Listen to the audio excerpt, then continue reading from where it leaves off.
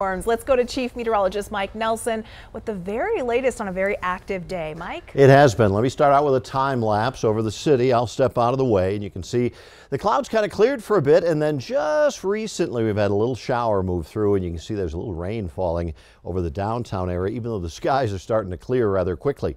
This is what that looks like. These are very light little showers in Denver. I don't expect we'll see a lot more than that here. There are scattered showers and storms, non-severe in the mountains. The heavier storms are out on the eastern plains. That's where we have two warnings, one Washington County near Akron, one southern Washington County, northern Lincoln County, and we have eyes on the skies for both of these with our exclusive Viera wireless camera network. No other TV station can show you these pictures, and you can see the rain falling in the Akron area right now and the very ominous looking skies looking north from Lyman at the moment. Our weather headline: strong storms to the east. We'll have a few light ones around here. Slightly cooler tomorrow. More storms are possible in the afternoon, and a big warm up along with drier weather heading into the weekend.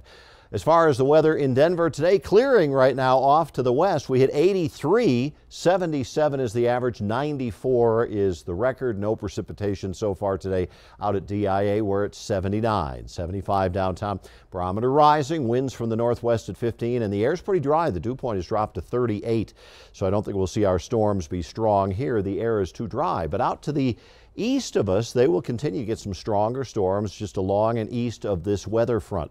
That's going to stick around for tomorrow, but it means the higher humidity early is north and east of us, mostly clear across the state. Morning lows are going to be around 50 for Denver, but as cool as 34 at Leadville, and we'll see 38 Kremling, Grand Lake, and 36 at Walden.